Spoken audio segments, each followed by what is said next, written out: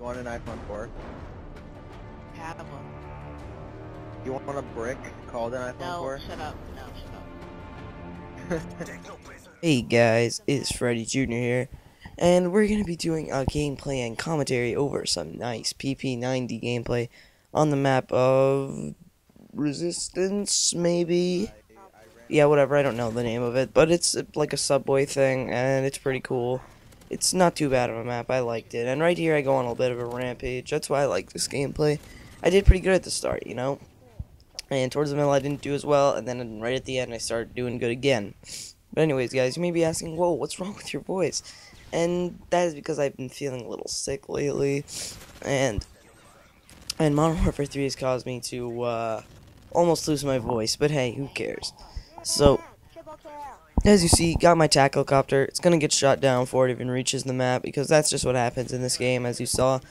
That's pretty annoying. I think they should have made it like Black Ops, where your helicopter has like a time limit before it can get shot down. If you try to shoot a helicopter in Black Ops while it's going to the map, it would say that you can't do it or something. And unfortunately in this game, you could shoot an attack helicopter before it even gets to the map, which is pretty stupid. And the attack helicopters don't have any flares, so they go down in one shot, which is pretty annoying because, I mean, no, they're pretty easy to get. I mean, I was going to say they're pretty hard to get, but no, they're not really, so I guess it's alright, but I mean, in my opinion, they still should have that time limit before you could shoot something down to prevent what has been happening lately to me, where your air support doesn't get any kills literally because it doesn't get to the map. As far as and it happens with other kill streaks too. Like my payload does that. If two guys are shooting air support down, the payload will go down fast. The Osprey gunner will go down fast. I've been getting a few of those. So, not too fun, but yeah, right here, my AC-130 sucked like always, and I pull out the FMG9 Akimbo, which has turned into my favorite secondary as of late, and look at this. Osprey gunner. Yeah, the FMG9 Akimbo are a very good secondary. If you're looking for a secondary just to have for close range battles, not one that you would expect to finish a kill streak with, then these are pretty much the choice for you. I mean, they're comparable to the Akimbo G18s in Modern Warfare 2, and if you didn't play that game, the Akimbo G18s were pretty awesome. They were extremely accurate. And right here, I don't think this Osprey gunner does too much work. It also gets shot down fairly quick.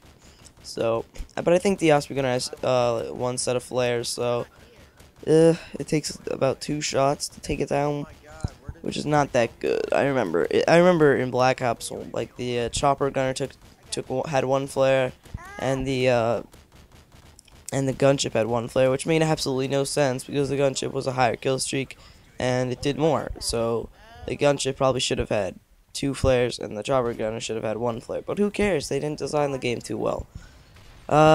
Yeah. So right here, I come out of my my Osprey gunner, and I'm trying to get to where the care packages are. As you see, I'm losing them, but I'm trying to get to where they are because for some reason my teammates couldn't get them. I don't know why, but right here, gun this guy down. My teammate just got a stealth bomber, which also helped, but my efforts prove useless because I die. But anyways, here I am. I spawn here, and this was a very stupid move. Never do what I did right here. I just blindly run right up to my care package to try and take it. At least my teammate got it, but I just ran right up to it like an idiot, okay? And obviously some guy was camping it and gunned me down. A few other people too. And then again right there I had a pretty bad death. See, this is where I get my little streak of deaths. As you see, I got final stand on. And I'm just running to the middle of the map. I like the middle of the map in most of these maps. They're very good areas to confirm. Right off the top of my head, I can think of maps like Bootleg, where you could just control the middle of the map by head glitching and shit, but this is also one of those maps that if you sit near the middle of the map right here, you have a lot of cover in a lot of spots, and the only thing you have to worry about is that there's a lot of entrances, so you have to be careful. Like, there's an entrance on this side, right behind me, and then the big stairway to my right, and there's a small stairway right where the windows are, so you definitely gotta be careful. So right here, I realized they were all going to be pouring in from that little hole in the wall, so I kind of got down and waited for them to pop out, and I popped out. So right there, I got my attack helicopter. I noticed I'm a little low on ammo, so I think I pick up the scar right here. Yep, there we go. Pick up the scar, get a nice double kill. Oh, no, I didn't. Here it is. Okay, there we go. Yeah, in this gameplay, I believe I'm using fall camo on my PP90. I was a few kills away from the gold camo, which I ended up getting when I was like level 80. But then I ended up prestiging like the game after, so yeah, that didn't really do anything. I didn't really get to use the gold camo anyways. This prestige, I'll probably go for it. I'm hoping I can get the gold on my PP90 and probably the AK-47 as well, because I did that unlock gear prestige token unlock thing, and I bought the AK-47, which I kind of regret because I like the ACR a little better.